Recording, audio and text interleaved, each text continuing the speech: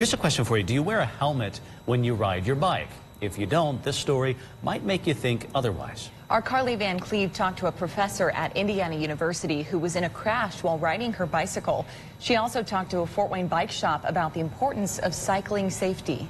I had the right of way. I thought I made eye contact with the person. I thought he saw me, but as I started to cross the street to my right, he decided to gun his engine and swerved in front of me and cut right in front of my path. Indiana University Associate Professor Lauren Smith was riding her bike in Bloomington Thursday, cruising at about 22 miles per hour.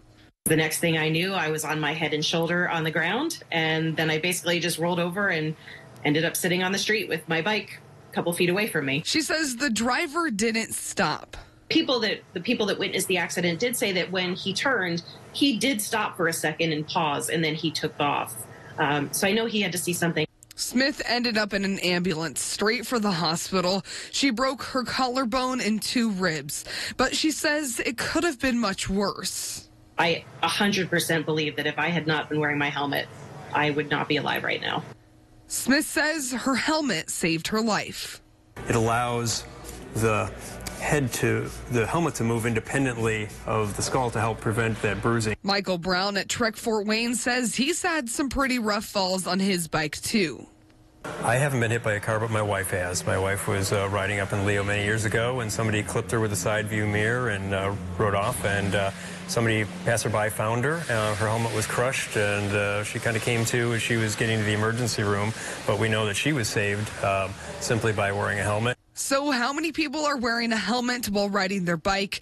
Well, government data show only 18% of all cyclists wear a helmet, and more than 70% of fatal bicycle crashes involve head injuries. The perception is that it's heavy, it's hot, and so that's one of the reasons we have them test ride a bike with a helmet, and they come back and say, oh, this is really actually very light, it's ventilated, I forgot it was up there, is what we hear all the time. Brown says he knows wearing a helmet might be ugly or mess up your hair or even just get annoying, but he says the decision could save your life. There's those that will tell you that just to, out of, kind of guilt or whatever, that, yeah, oh yeah, I have a helmet, I'll wear it.